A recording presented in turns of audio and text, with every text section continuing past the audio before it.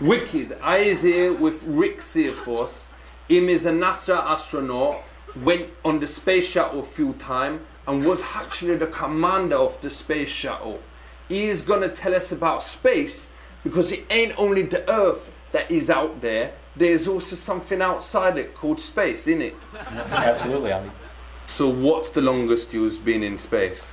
My longest space mission was my last one, and it was 16 days on board the space shuttle. 16 days? Mm-hmm. How did you hold your breath for that long? You don't need to hold your breath in the space shuttle because it's a pressurized cabin, just like an airplane on an airliner.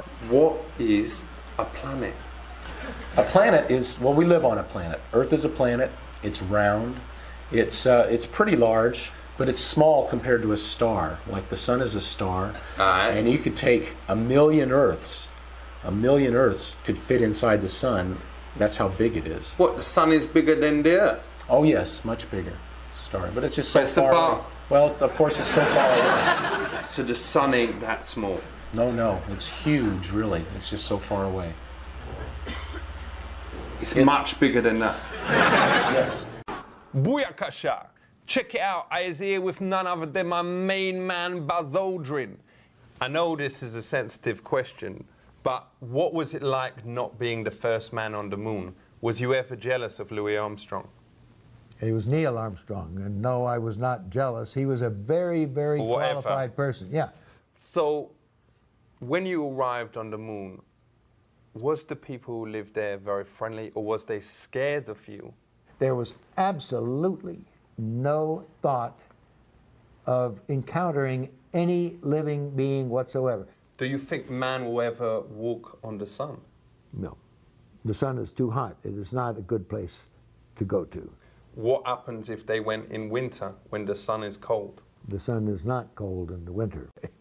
Is you upset that Michael Jackson got all the credit for inventing the moonwalk, but you was the first geezer ever to actually do it? No. You can call things by different names, and you can use the moon or Mars or Venus, and you can say this is the Venus trot. But that doesn't mean that it has any connection to what it would be like for a horse moving on Venus. Yeah. The horse could trot on Venus, right? Except it's very, very hot. There's horse on Venus? No. I'm just, well, neither is Michael Jackson on the moon. It's been here. What's your name? What? What's your name? Shad Williams. Great. Shy. Shad.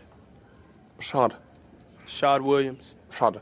So, Shadi, what position do you play? I play running back.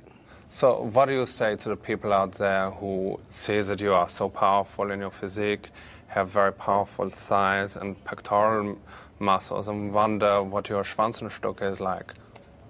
I don't know. I've never been put in that situation. Are you allowed to date other members of the team, or do you have to wait till the season is over? What? No, there's nobody on the team like that. No. So you must realize that you have many, many fans out in Austria. They see you and they just would do anything to kind of spend a night with you. What do you say to those guys? I'm not gay, so I'm not going to spend any night with any guy. So do you have a message to Austria's gay community? Yeah, I'm not gay, so don't come looking for me.